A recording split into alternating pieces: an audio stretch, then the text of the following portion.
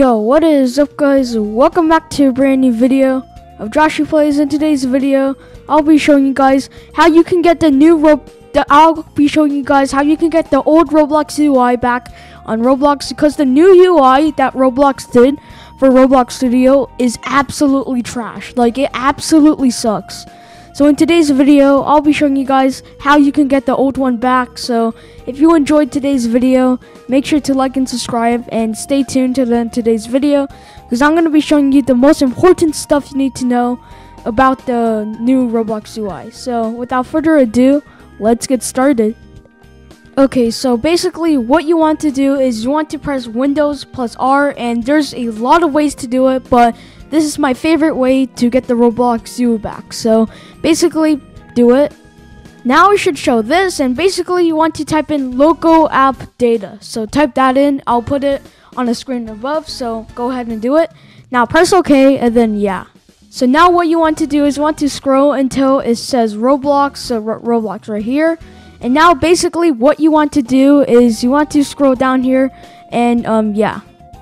Okay, so basically what you want to do is you want to search the versions folder, so click this, and now basically you want to click the folder where it has the Roblox Studio thing. So unclick this one and it should have it, and yeah, it has it. So now we officially have the Roblox Studio thing, and yeah. Okay, so basically what you want to do now is you want to create a new folder, so make sure nothing is highlighted, so create a new folder, and yeah. So what you want to do is you want to rename it to ClientSettings, so rename it to ClientSettings, so rename it. So here we go, and yeah. So once you've done that, so basically open the folder, and then now you want to right click and create text document, so yeah. So basically you want to right click and then show up the new text document. So if you didn't know, do that. So yeah. And now what you want to do is you want to open it. And now it should take you right here. So basically what you want to do is you want to paste this in. So it should look like this. I'll put it in the description or the comment section so you guys can copy and paste it yourself. So basically what you want to do is you want to press File, and then you want to press Save As. So now what you want to do is you want to make sure it's located in this file, basically where it shows right here. So you want to name it this now. So you want to name it this. You can go like see it there, but yeah. So name it this, and you want to press Save.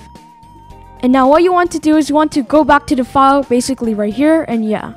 And now what you want to do is you want to press Delete. You want to delete this, and yeah, you are done. So yeah. So now close it and open Roblox Studio.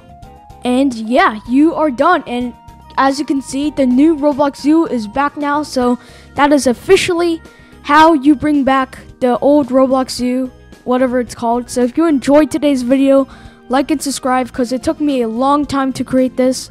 So yeah, see you in the next one. Peace out.